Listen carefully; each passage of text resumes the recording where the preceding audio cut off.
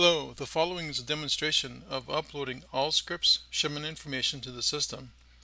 With many sites dispensing Allscripts medications, it's always been a little painful adding a shipment to inventory because of the lack of repackager integration with the system. What we've decided to do is to parse the Allscripts pedigree to get the shipment information to make the adding of inventory easier.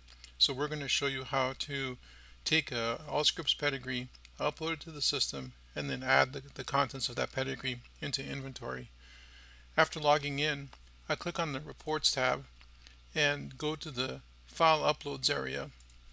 On the File Uploads area, I click on Upload a File, and one of the choices is Allscripts pedigree.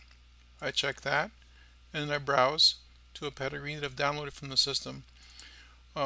Virtually all Allscripts customers have access to the Allscripts backend from which they can pull down pedigrees.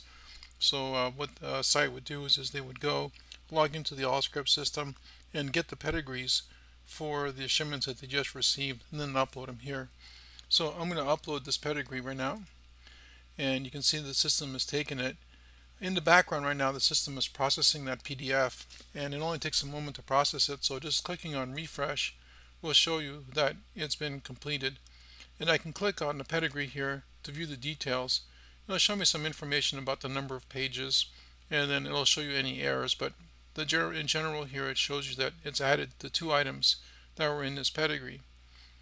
It also finds the account number and the invoice number in that same pedigree also. So now what I can do is I can go to my inventory, and just like any other shipment from a repackager that's actually integrated into the system, you can go to Add Shipment, and there's the pedigree that we just uploaded. It's got 2 items, and those were the 2 items in the PDF that I just uploaded. Systems already has this checked, and this is just normal adding of inventory here. I can just go ahead and add it, and those items are now added. And if I go to my inventory, you'll see that those 2 items are in inventory. And if I go over to the barcode map, you can see that they've been added with the appropriate Allscripts barcode, so they're ready to scan and dispense.